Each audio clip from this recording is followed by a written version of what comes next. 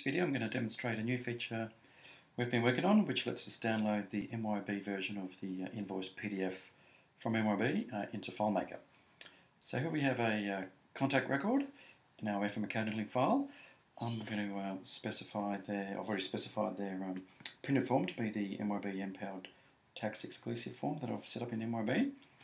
So let's go and create a invoice for this contact, and I'll just add a couple of line items. So we'll do a 1 hour cooler service and some travel, and I'll just modify these quantities a bit. Okay, so I've got an invoice for $291. Let's push that invoice to MYOB from FileMaker, and that's been uploaded successfully.